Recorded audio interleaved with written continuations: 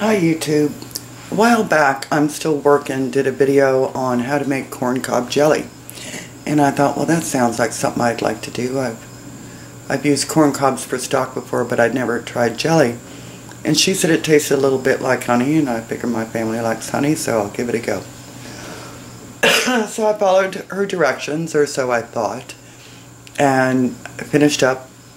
Unfortunately, as I think you can see, mine didn't gel. Mine is very, very liquid.